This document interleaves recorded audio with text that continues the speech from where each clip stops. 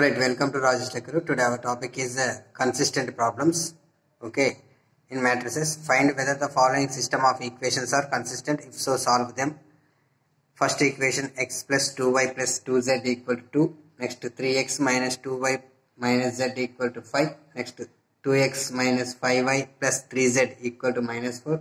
Next, x plus 4y plus 6z equal to 0.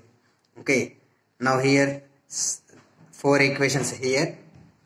మరి what is consistence అంటే ఎలా exist కావాలి అంటే మనకి XYZ వాల్యూస్ ఎగ్జిస్ట్ అయితే మనకి ఈజీగా కన్సిస్టెంట్. అది ఎగ్జిస్ట్ అయ్యే ముందు rank A equal to rank a given B అనేది ఆ రెండు ఈక్వల్ అయితే ఖచ్చితంగా మనకి XYZ వాల్యూస్ ఎగ్జిస్ట్ అవుతాయి. అలా ఎగ్జిస్ట్ అయిన దాన్ని కన్సిస్టెన్స్ అంటాం. It has a unique solution అని కూడా చెప్తాం.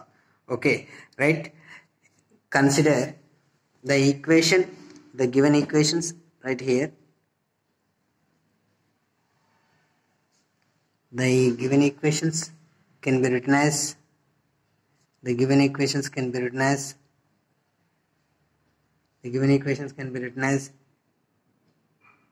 ax equal to b. But what is a? A equal to 1 2 2 3 minus 2 minus 1. ఇక్కడ XYZ coefficients చూడండి, 2 minus 5 3. okay, next 1 4 6, this is A matrix. Next x y z. Next B matrix, B equal to 2, what is that, 2 5 minus 4 0, B matrix. Now here the augmented matrix,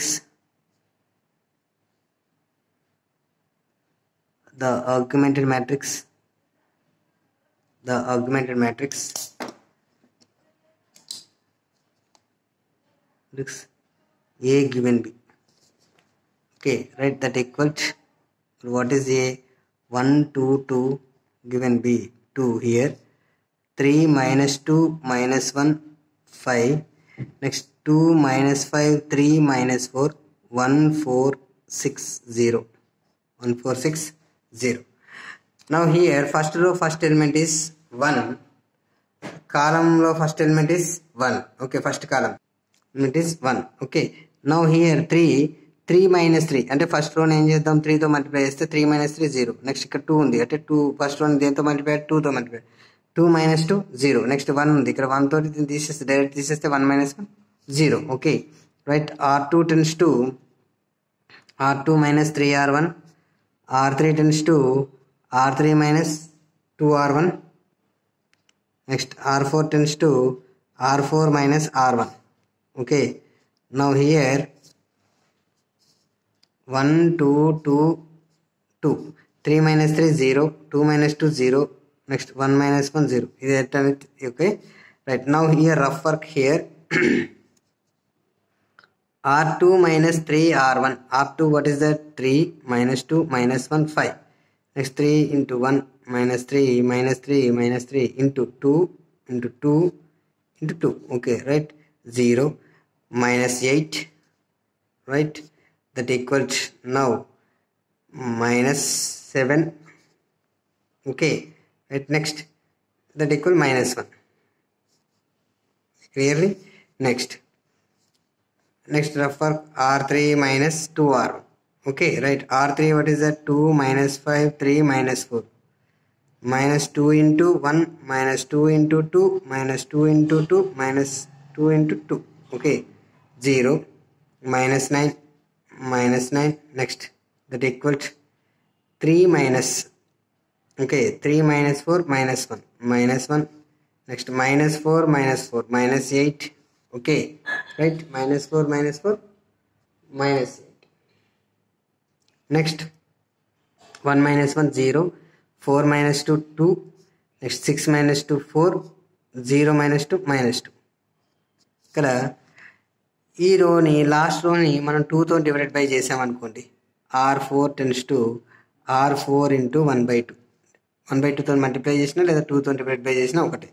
అప్పుడు ఏమవుతుంది మనకి, 1 2 2 2 0 minus 8 minus 7 minus 1 0 minus 9 -1 -8 0 1 2 -1. Sir ఎందుకు sir ఇలా చేయాల్సి వచ్చింది? Direct దీన్నే 8తో divided by చేసి -8తో divided by చేసి ఈ రెండింటిని దీన్ని చేసుకోవచ్చు కదా అంటే అక్కడ మనకి బైలో వస్తుంది, అంటే ఫ్రాక్షన్లో వస్తుంది కాబట్టి మళ్ళీ మన ఎల్సిఎంలో అవన్నీ చేయాలండి. Okay right. ఇప్పుడు నేను ఏం చేస్తానంటే ఈ సెకండ్ రోను ఫోర్త్ రోని ఇంటర్చేంజ్ చేస్తాను. Okay right. R2 interchanging R4 తీసుకుందాం. R2 ఇంటర్చేంజింగ్ R4 అంటే ఏంటి?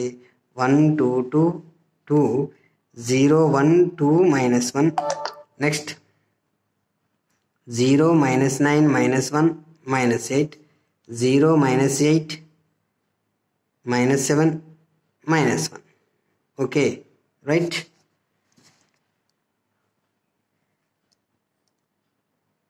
Okay right. నౌ -9 + 9 0 -8 + 8 0 అంటే R3 tends to R3 + 9 R2. Okay right. Next R4 tends to R4 + 8 R2. -9 దీన్ని 9తో మల్టిప్లై అయితే +9 9 -9 + 9 0. ఇక్కడ -8 ఉంది, ఇక్కడ +8తో మల్టిప్లై అయితే -8 + 8 0. Okay right. Now here this is augmented A given B, right? 1 2 2 2 0 1 2 -1 0 0 + 0 0 9 -9 + 9 0. Now here -1 + 9 into 2 18 1 17. Okay 17. Next -1 + 9 2 is 18 18 -1 + 17. Okay -8 + 9 into -1 -8 - 9 that equal to -17. Okay right. Here -17. Next what is that? -8 + 8 0. This 0 + 0 0 ni. Next -7 + 8 into 2 right. -7 + 16 16లోకి 8 పోతే ఎంత? 16లోకి 7 పోతే ఎంత? 9 + 9. Okay right. Next -1 + 8 into -1 అంటే ఇక్కడ ఎంత? 9. Okay this is -9.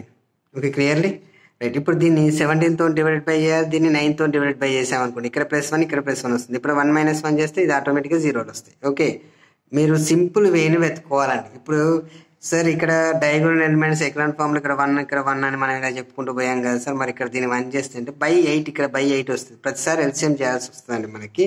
కాకపోతే ఇక్కడ దీన్ని 2తో డివైడ్ బై చేసి దీన్ని 2 దీన్ని ఇంటర్చేంజ్ చేసాం కదండి. ఇప్పుడు మనకి సులభంగా ఉందా లేదా ఇక్కడ? రైట్. ఓకే ఎప్పుడు కూడా మనకి వే ఏంటి వెతుకోవాలి, మనకు నెక్స్ట్ టర్మ్ చేస్తుంటేనే మనకి తెలిసిపోతుంటుంది, అది మాత్రం జాగ్రత్తగా గమనించాలండి. Okay right. ఇక్కడ చూడండి మనం థర్డ్ రోని 1/17తో మల్టిప్లై చేసాం, ఫోర్త్ రోని 1/9తో మల్టిప్లై చేస్తే ఇక్కడ రెండు సేమ్ వచ్చాయి. Okay right. Second row third row second row first రోని మనం ఏం టచ్ చేయట్లేదు. ఇక్కడ చూడండి ఫోర్త్ రో 1 - 1 0 అంటే R4 tends to R4 - R3 చేయండి.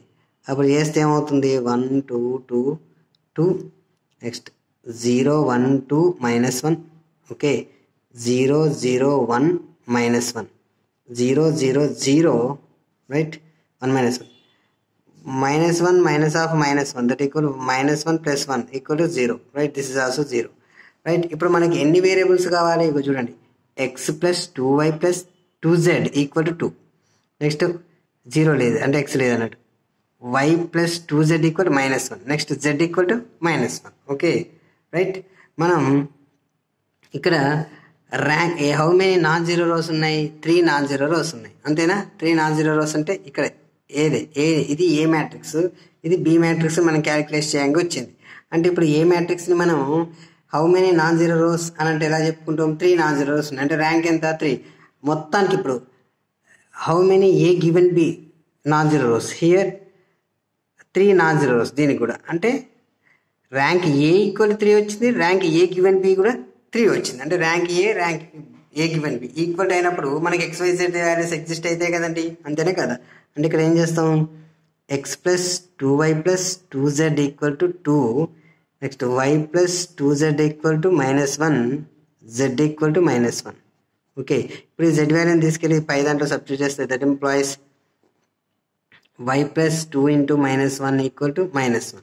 ఇక్కడ -2 అటు సైడ్ తీసుకెళ్తే y equal to -1 plus 2 that equal to 1. There four y equal to 1.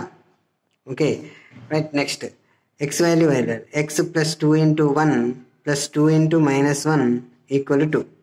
Plus 2 -2 cancel అయింది అనుకోండి, x ఈక్వల్ ఎంత 2. There four x equal to 2, y equal to 1, z equal to -1. There four rank of capital A equal to 3. Rank of A given B equal to also 3. Therefore rank of capital A equal to rank of capital A given B. ఈ రెండు equal అయినాయి కదండి. అంటే therefore the given system is